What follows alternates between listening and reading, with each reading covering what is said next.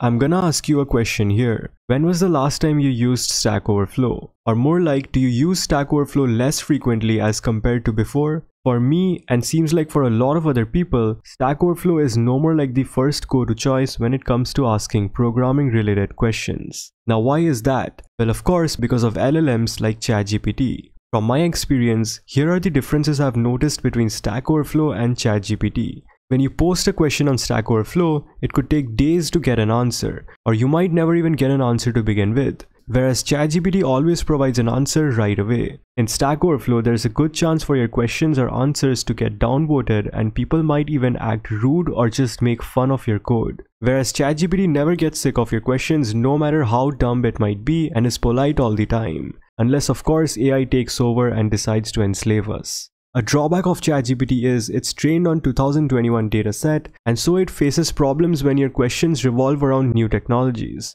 However, ChatGPT definitely has amazing conceptual knowledge of any programming language and definitely plays a huge role in resolving conceptual doubts and even learning new concepts. But of course, there are other LLMs apart from ChatGPT that are trained on the 2023 dataset and can provide you answers based on latest trends. So AI in general still beats Stack Overflow. And also, by the way, the Wikipedia page of GPT-3 and their paper mentions that GPT-3 was trained on multiple datasets, and one of which is the Common Crawl, which basically crawls everything on the internet. And if we look at the Common Crawl data in September 2022, there is indeed the domain com.stackoverflow in their list. So there is a good chance that ChatGPT might have also been trained on Stack Overflow data itself. To be precise, LLMs are great to help answer predictable problems and questions. They aren't very useful when dealing with problems that are not common or newer. I think people would still keep using Stack Overflow. The only difference is that as a beginner or intermediate programmer, LLMs would be a better and faster way to learn and figure out programming.